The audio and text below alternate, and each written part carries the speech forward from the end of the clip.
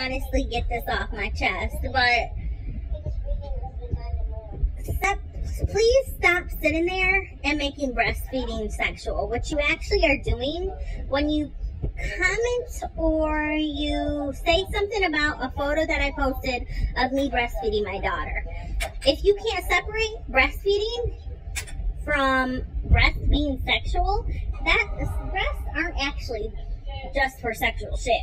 They're not sexual objects. They're much more than that. And in all actuality, when somebody is breastfeeding, they're doing what a breast was there for.